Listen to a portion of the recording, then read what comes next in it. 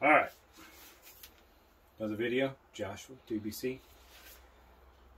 So for anybody that's been in the business for any amount of time, they've come up with some sort of air hose to be able to air up a flat or a low tire or a flat tire that's not off the bead.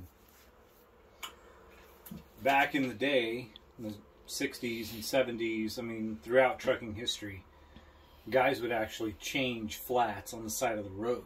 They carried tools to do it. Nowadays, you know, that's just not the practice. But for all of you that are coming into the industry or may not know this, having a simple rigged up air hose, you got to have at least 35, 40 feet of air hose. This will save you as long as you don't bust it off the bead or have a blowout. But if you got a low tire, this end, glad hand. You hook it up to your emergency supply or your red hose on the back of your tractor.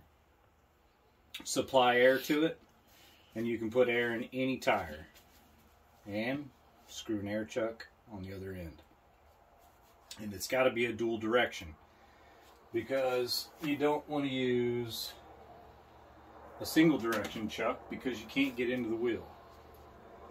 So make sure you have this, the dual direction chuck, at least 35-40 feet of air hose, and a glad hand on the other end.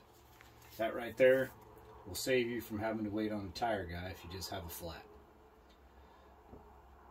Quick tip from TBC Consultants. It's Joshua. Stay tuned for the next one. See you on down the road.